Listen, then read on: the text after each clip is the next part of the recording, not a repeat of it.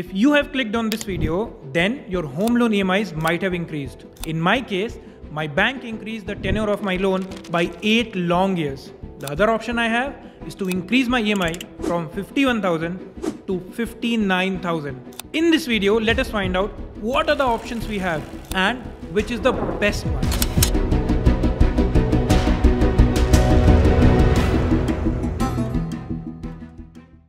In this fiscal year, RBI has raised the repo rate multiple times to combat inflation. What is repo rate? Just like you take loans from your bank, the banks in turn take loans from RBI, and the interest rate charged by RBI is called repo rate. This means that the banks have had to pay more interest to RBI, and to mitigate that, the bank started charging higher interest rate on your home loan too. Now, what can you do about this? Your first option is maintain the same tenure by increasing your EMI. Suppose you took a home loan for an amount of 60 lakh rupees 2 years back. The tenure of the loan was 20 years and that time the interest rate was 6.7%, which now is 8.95%. Your new EMI will be almost 53,000 rupees. This is almost 8 to 9,000 more than your previous EMI. But in this case, you'll have to pay out around 16 lakh rupees as extra interest payout. Why is that? Because your interest rate has increased by almost 2.25%. As you saw in the last video that I have purchased the house myself, I also opted for this option of increasing my EMI. And in my opinion, this is the best option you can opt for. Now, the second option is that you make a bulk prepayment.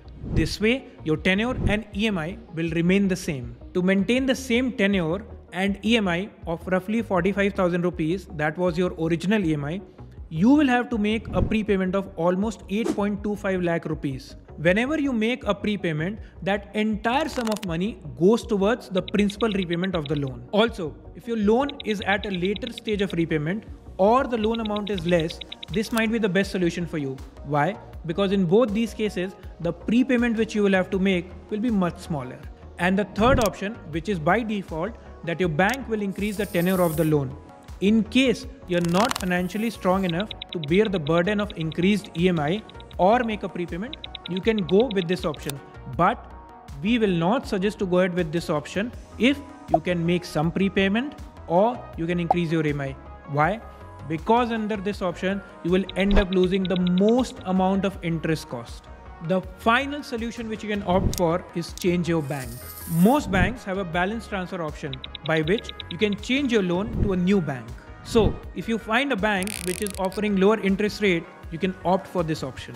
But there are some formalities which need to be completed for this option to work. Firstly, understand that even if you end up transferring your loan to a new bank, your EMI will essentially be more than your original EMI.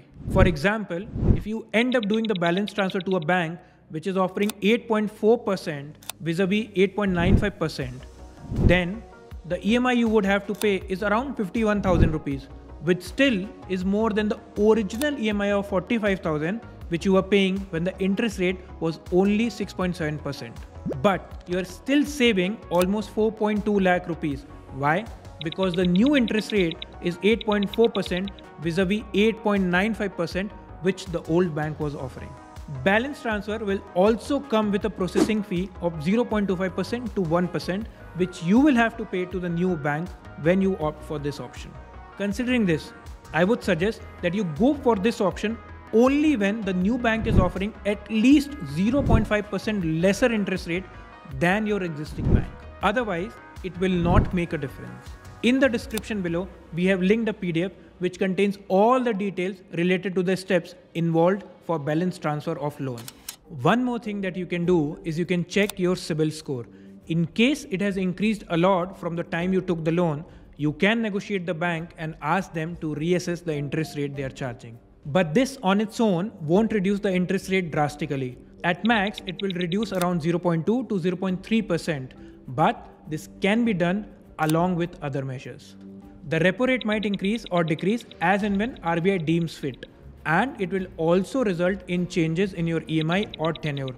And the only way I can think of ensuring that I lose minimum interest cost is by maintaining the same tenure and increasing the EMI, and also prepaying at regular intervals. So I took loan somewhere way back in 2011-12 at that point of time.